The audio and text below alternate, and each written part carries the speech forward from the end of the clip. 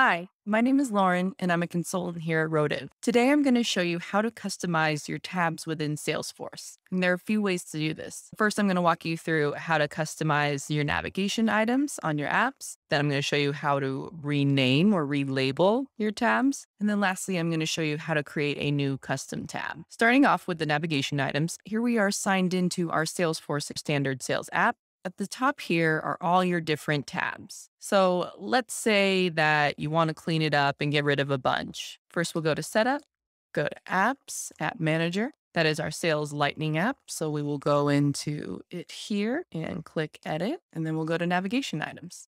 You can select individual tabs to move over back to the left, which means it will not show up. You can also select multiple items by clicking one, holding Shift, and clicking another. And then you just click Save.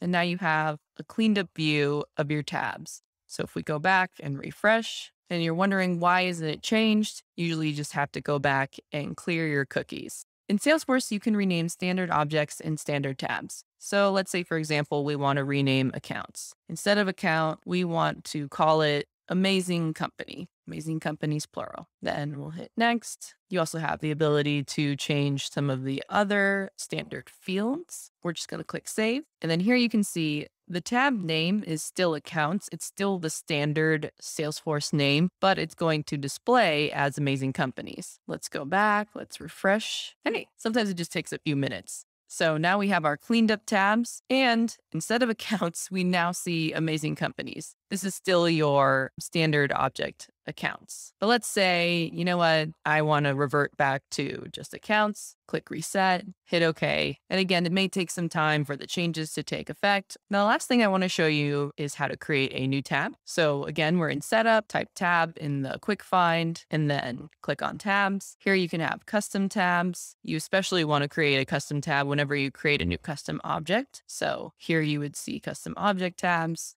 Click New, find the custom object that you want to create a tab for, select the style, hit Next. This is fine if you want any profile to be able to view that tab and custom object, same with it being viewable in any app, save, and then you have your new custom tab. You can also add it to, again, your tabs up top. It has automatically been added, but you can always remove it like I showed you earlier. So that's it for now. Hope you found that helpful. If you would like more Salesforce and Pardot how-tos, please click subscribe and have a great day.